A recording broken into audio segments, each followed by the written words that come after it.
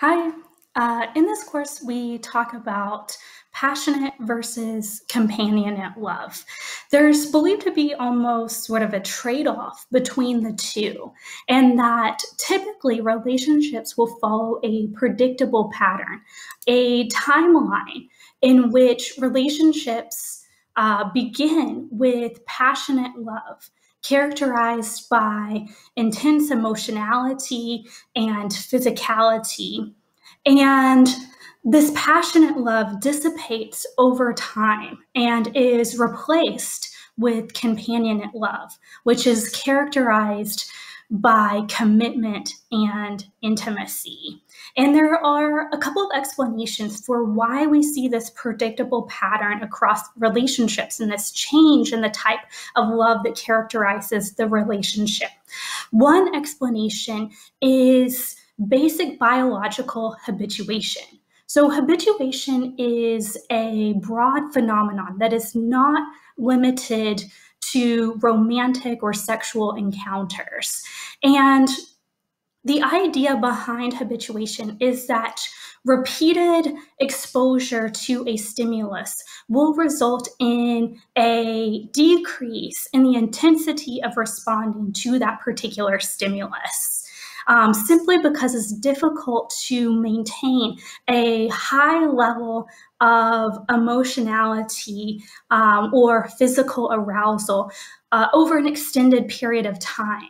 Or with repeated encounters over an extended period of time.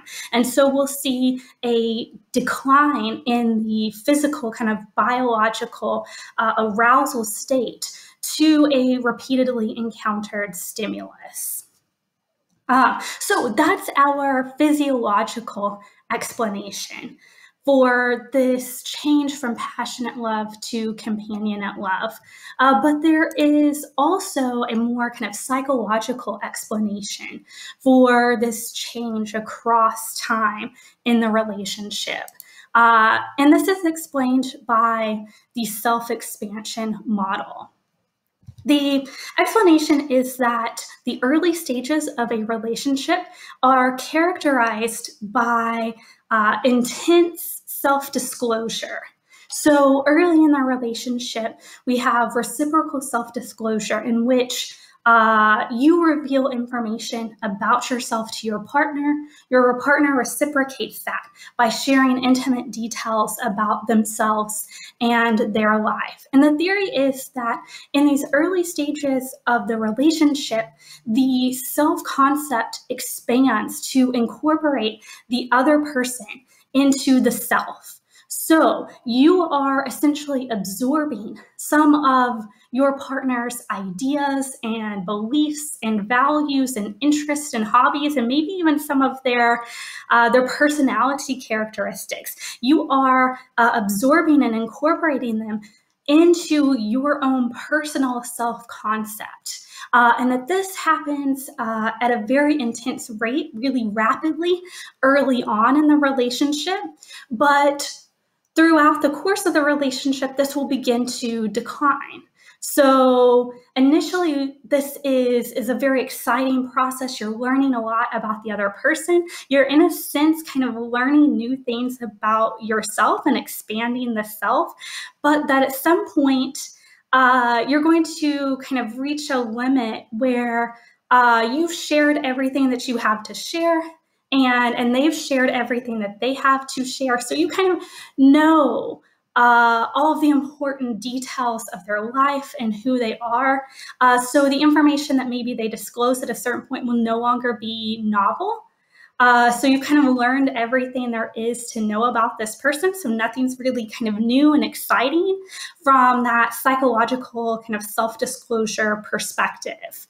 And so that may be why we see a decrease in passionate love that's characterized by kind of this intense emotionality. The part of what is fueling that is this process of reciprocal self-disclosure and expansion, and not just the physical aspects of the relationship. And that both of these decline with time. So We have a couple of things to think about with this model. One is we have to ask, well, is there any evidence that people engage in this self-expansion process? So, what is the research support for this model?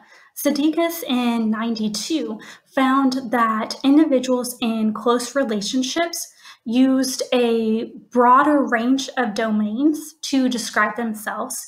So, suggesting a more expanded sense of self that could be due to the fact that they were in close relationships. But of course, we have to question the direction of causality, because we could say that people who already kind of naturally or innately have a greater diversity or more expanded sense of self are perceived as more desirable partners. Maybe they're seen as more attractive or as more exciting. And so it's that expanded sense of self that leads to the relationship rather than the formation of the relationship leading to the expanded sense of self.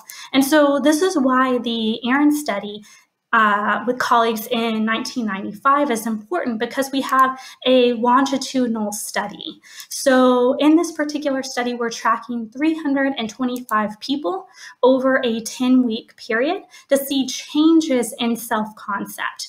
And what Aaron and colleagues found was that those individuals in their sample who reported that they fell in love during that 10-week period had an increase in self-esteem, self-efficacy, and had an expanded self-concept compared to their baseline measures. So after falling in love, they're using more words to describe themselves. And those who fell in love were using a greater variety or diversity of self-descriptive terms.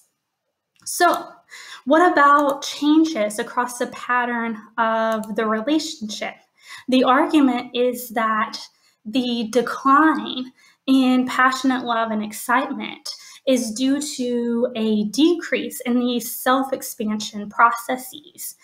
Research suggests that couples who engage in shared novel activities have an increase in sexual desire and in relationship satisfaction. So again, suggesting that sharing in kind of the self-disclosure, novel self-expansion is contributing to aspects of passionate love and relationship satisfaction, and that a decline in self-expansion is maybe contributing to a decline in relationship satisfaction. And so if we can boost processes that lead to self-expansion, engaging in new, exciting, novel activities that expand the sense of self, and we share those with a partner, that we can promote relationship satisfaction.